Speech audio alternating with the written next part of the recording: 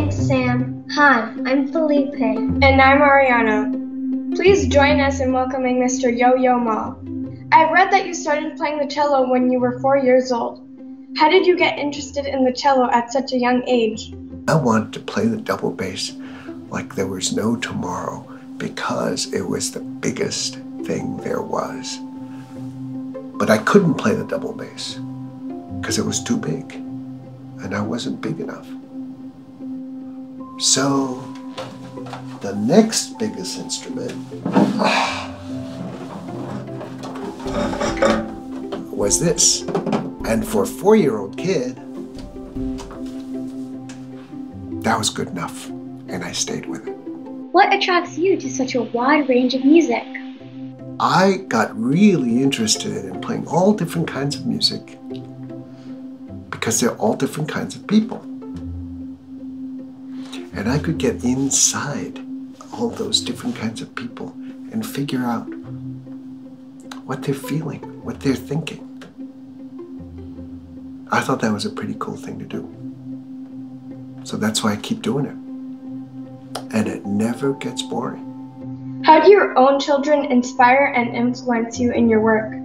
I love children. And children are exhausting. But they also make me the happiest person in the world because it takes me back to when I was a child, when I discovered things for the first time, and I get to see that again in someone else. And it gives life meaning and joy, and it's constant. What was the defining moment in your life that led you to identify as an innovator? You know, I don't think of myself as an innovator or an inventor. But guess what? We all do that naturally. Every single one of our lives, we are experimenting with. We are the experiment.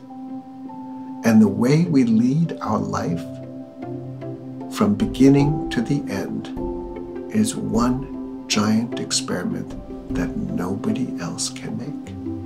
Only you can make that. And you have a say in how you want that experiment to go. What does it mean to be a maker, both in terms of the arts and in social justice? You know, I love the word maker. Whether you're drawing or telling a story or painting or creating a bowl or making music, you're expressing something so someone else can look at it and say, oh, I get it. So that's communicating something, communicating a state of mind, communicating happiness. Social justice involves something very simple. It's treating someone else the way you would like to be treated. So if you do that, you're a peacemaker.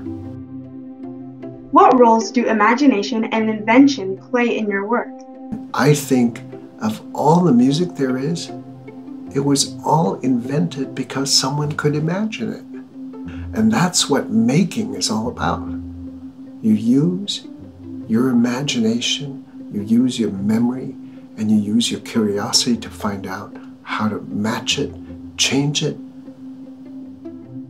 So it tastes good, it sounds good, it smells good, it looks beautiful. It takes imagination. Hi, I'm Ellie. Hi, I'm Stephanie. My sister and I were both first-year violinists in high school. We are also makers. We've invented new toys and we created a high-tech violin that lights up when you play. The interface was meant to help the deaf and hard of hearing enjoy music through visual representation using colored LED strips. We also started our own Invention lab that focuses on creating innovative ways to combine music with engineering. Thank you, Mr. Ma, for inspiring us and so many others, and for sharing your incredible talent and creativity with the world. We are honored to present you with the Kid Museum Maker Award for Cultural Innovation. A Maker Award for Cultural Innovation is something I accept with deep pleasure and gratitude. Because if you can make life good for somebody else, or for yourself, or both, that gives deep, deep happiness. So I thank you for the award. I'm so pleased. I'm very proud. So to all of you, keep making.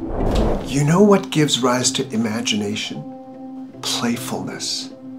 Because when you're in play, different thoughts and ideas come together. So here's an example rather, of playfulness in music.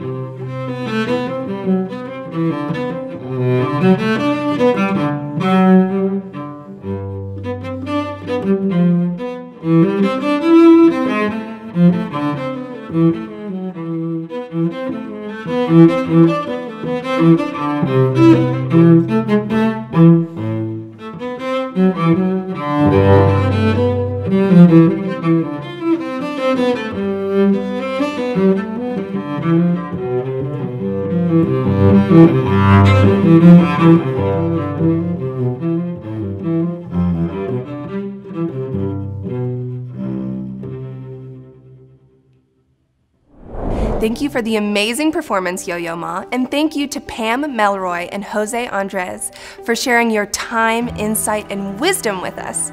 You have made this a fête to remember, and most importantly, you've inspired us and our kids.